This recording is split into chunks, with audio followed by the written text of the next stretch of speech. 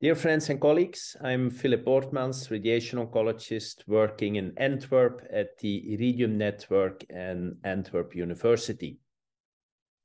I had the honor and pleasure of participating last week to BGICC, the Breast and Gynecology International and Immunotherapy Cancer Conference. It's not the first time I participated. In fact, it's the fourth or the fifth time, of which once due to COVID was virtual.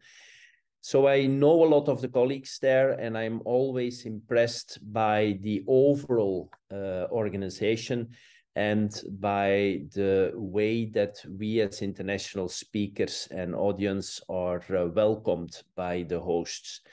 The big majority of the participants are from the region, especially Egypt, but also from the Middle East and from Africa. And of course, there are always some participants from other countries and continents.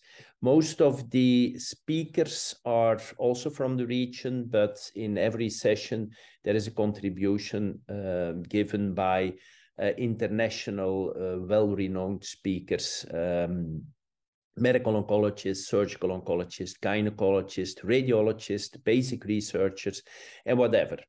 Because in fact, we have 3,000 people there. 3,000 people are split or scattered over a lot of rooms. So there were people I saw only once, but they were there all the time.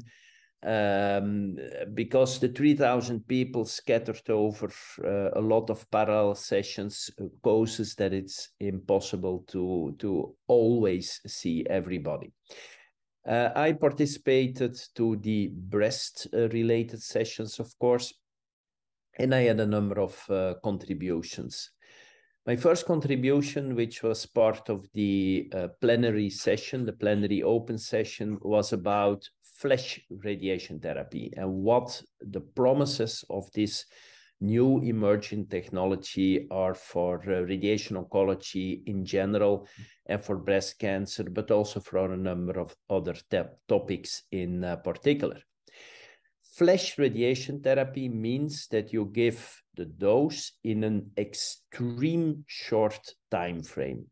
Instead of a treatment that lasts typically 2 minutes, let's say 1 minute and a half, 2 minutes, you give the treatment in milliseconds. So you can give a dose of, let's say, 21 gray for intraoperative radiation therapy in breast cancer in just something like 100th part of a second, which is extremely short. Now, why would we do that? It is because we have a lot of preclinical data that show that if you give the dose in such a short time frame, that you have the same effect against the tumor, but a lot lower effect on normal tissues. So the flash effect is per definition maintaining anti-tumor effect and lowering the effects on the normal tissue, so the risk for side effects.